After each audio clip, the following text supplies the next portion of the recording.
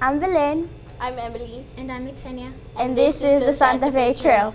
3Ks and middle school advanced academic students have done their research. I was confident, yeah.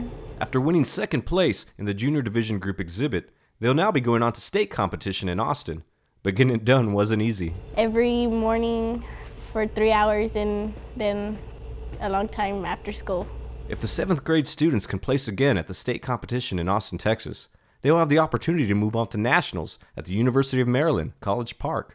I think they're going to do quite well. They've really been putting in extra effort and meeting once a week after school to really get this done. They've done a total redesign of their board and have added new resources that they've located since the regional competition. So I'm excited to see what it's finally going to look like.